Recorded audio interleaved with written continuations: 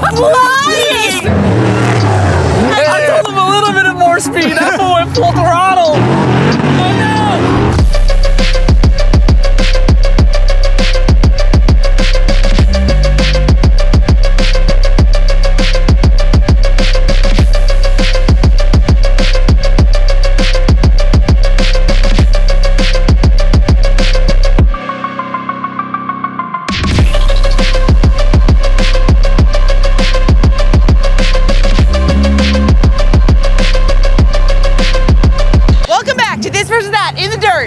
Presented by Fuel Off-Road Wheels.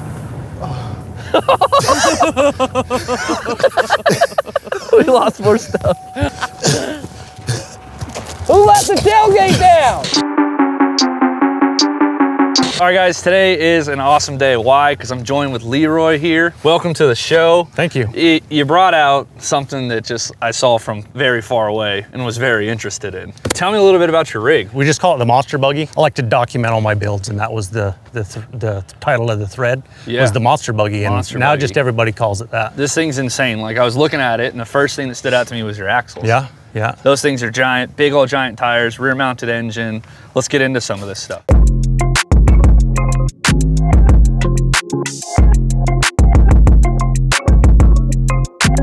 What is this out of? What is it? What's going on? I haven't seen anything like this before. These are a military surplus axle. They're Axle Tech 4000 series. They're rated at 9 ton. They're pretty stout, pretty beefy. They have a 684:1 ratio. So they're 3:1 in the planetary hub and then just under 2:1 in the ring and pinion. So there's more gears in here than just like a ring and pinion. Exactly. Setup. So the axle, you said, is military surplus out of what vehicle, do you think? They call them an MRAP. Okay. And in short, that's a mine-resistant all-persons carrier. So okay. You're gonna load troops in it, gonna run over a line, a landmine, might blow a corner off of it or something. LATHAM! It should be serviceable at that point. That's insane. And the biggest thing is, the people inside are protected. They're literally explosion proof. So with the big axle, you got to have this crazy bolt pattern. Yeah, so that's 335 millimeter with a 280 millimeter pilot. This is super common in overseas. I guess this is like the normal lug pattern for over in the UK and whatnot for over-road truck. Really? Yeah. So these wheels aren't like custom, they're something you can get from overseas? These are actually military wheels. These would be on the rig that these differentials were in. They're manufactured by Hutchinson's. Oh, wow. They're a dual bead lock wheel, so they have a PVC insert in between the two beads. This row of bolts here sandwich the two halves of the wheel together, which is pushing that PVC insert out against the bead of the tire. So what are you normally doing with this thing? You see all that right there? We'll go cruise around in that stuff. Oh, so it's a rock crawler type deal. For the most part. So you got Old Faithful on the trail. I see a Ford logo up there. I'm more of a Chevy guy myself. Sure. But I want to know about this thing because I heard it fire up and it sounds really snappy. Yeah, so this is 460 based, but it's 513 cubic inch. It's about 10.5:1. Guesstimated about 700 horsepower, not on the bottle, which you can see there's a couple of nitrous plates up there on the tunnel ram. I noticed that. Yeah. I noticed that.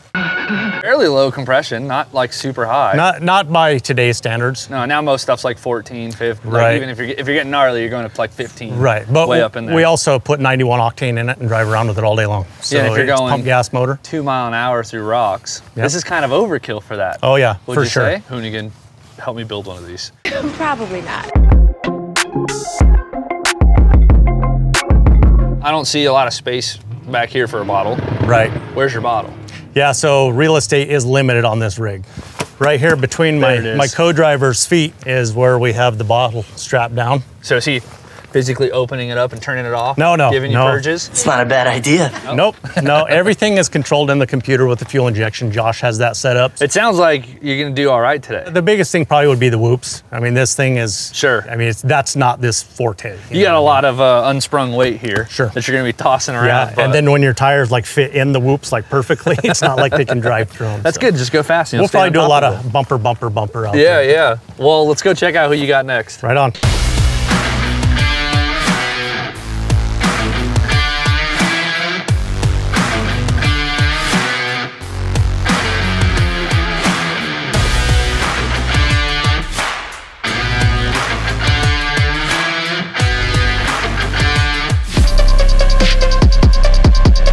I'm Georgia. We're here with someone that doesn't need any introduction because we all know if you hoon once, you can hoon again. Bars. And he's back again, Blake Wilkey. What's up? What's up? You brought us Jaws. Jaws.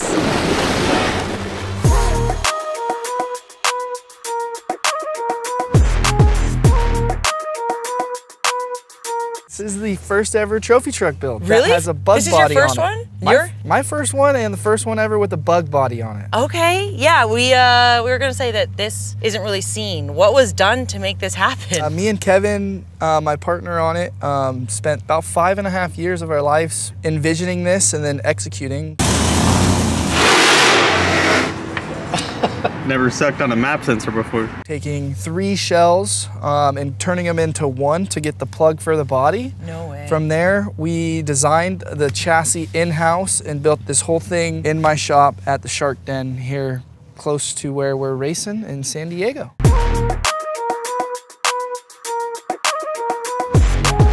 Pop that up, let her hang. Got a little clip right here. Beauty. All right, pretty colorful going on under here. Come on. Get there it. she goes. Love taps. Oh! All right, supercharger, what's going on? Most trophy trucks have like a really expensive engine package. Yeah. Being a broke-ass kid. Please, sir, I want some more. We always had to find ways to make stuff work. That's what we like to hear. This is a LS base 427 re-sleeve block with a Magnuson 2650 on it. Makes trophy truck numbers, but it costs a fraction of the price. Sometimes it's not about the money, it's about the driver. Thanks. Yeah. Tell us about this setup because this is wild and they are massive. As a kid, you know, you're always kind of beating on hoopty stock stuff, so shocks are a big deal, especially on something that you're going 100 miles an hour through the desert with. Yeah. This is the King coilover. That is a 3.0. All springed and valved by SDG suspension paired with a 4.0 King Kong 5-tube front bypass. And that has, you know, adjustability in many compression and rebound zones for just fine tuning it in. This is a bump stop. So this is like the big oh shit. So like, oh shit! The last few inches of travel, make contact with the top of the spindle and kind of take those harsh, heavy impacts to kind of soften the blow before blowing your back out.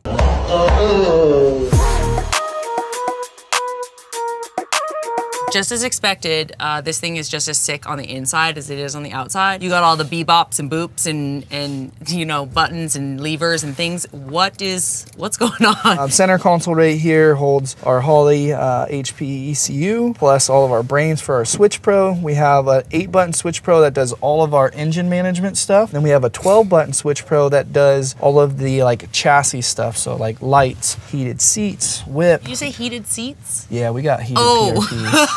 Okay. It gets cold in the desert sometimes. You're going through the middle of the night. Yeah, keep them buns warm.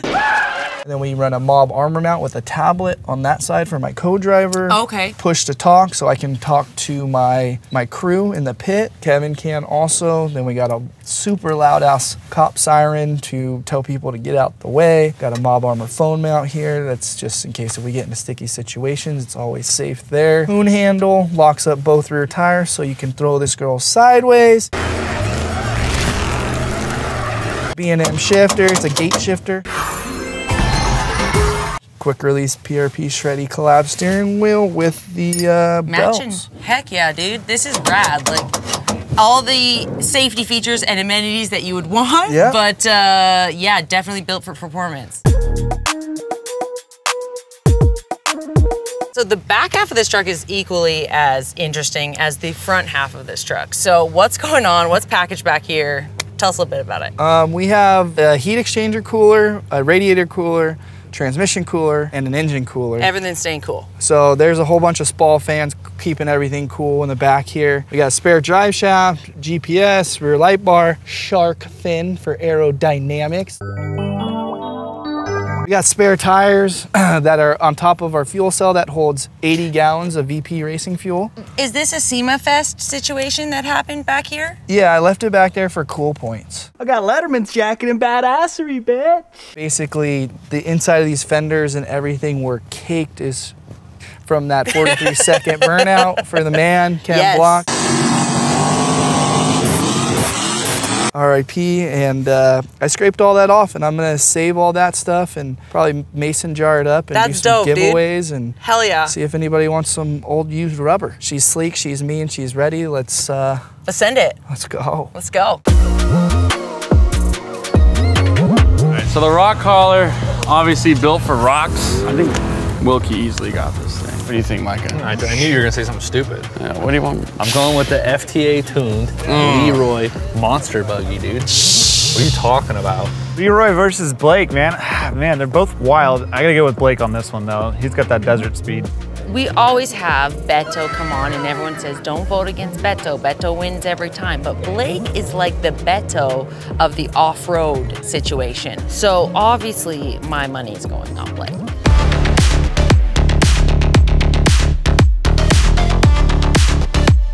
Yeah. I don't know, bro. But that's two-wheel drive, Blake's. Yeah, exactly. Big determining factor in the dirt. Just like we see on the street show. In the dirt, same thing. The all-wheel drive versus the rear-wheel drive. Speaking of dirt, difference. thank Blake for this one. Oh, thanks, Blake. Blake. You're the best, Blake.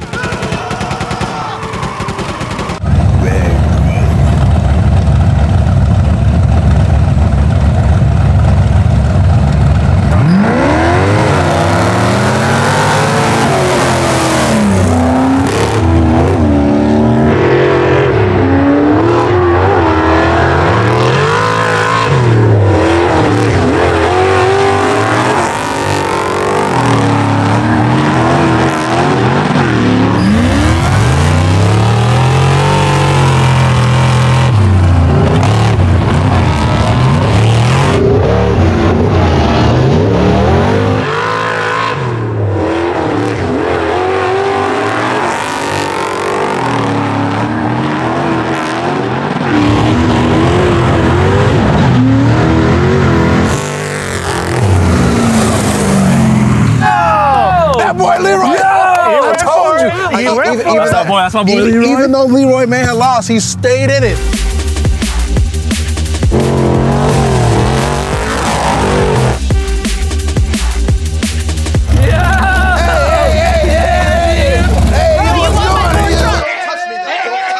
So Wilkey got you by 4 trucks. That's pretty well expected. I think I'll turn the nitrous on this time. Oh. You still want to go heads up? I mean, you're 1 out of 3 so far. How about give me 1 truck?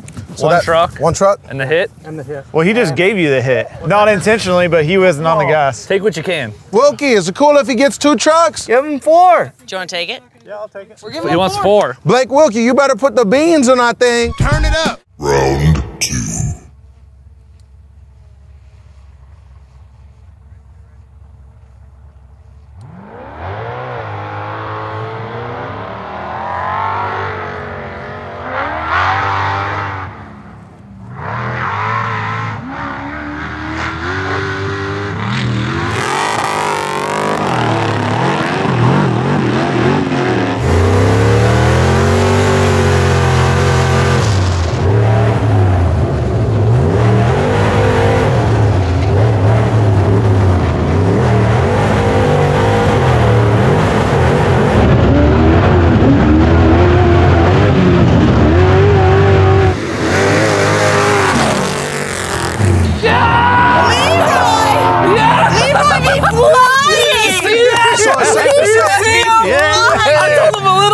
Speed. That fool went full throttle. Dude, all right, we got to run them straight up. Is that a heads up race? I think that's a heads up race. I applaud you, Leroy. That's a great finish, scum sucker.